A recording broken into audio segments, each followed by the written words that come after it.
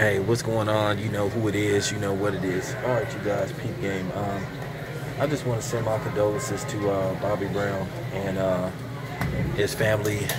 In case you guys didn't know, Bobby Brown lost his son, Bobby Brown Jr., at the age of 28. He was only 28 years old.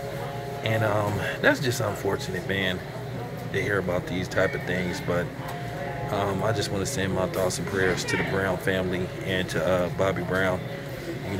Because keep in mind, he lost Bobby Christina a few years back. So I just want to send my condolences to Bobby Brown and his family. So this is your boy Town Biz. I'm out.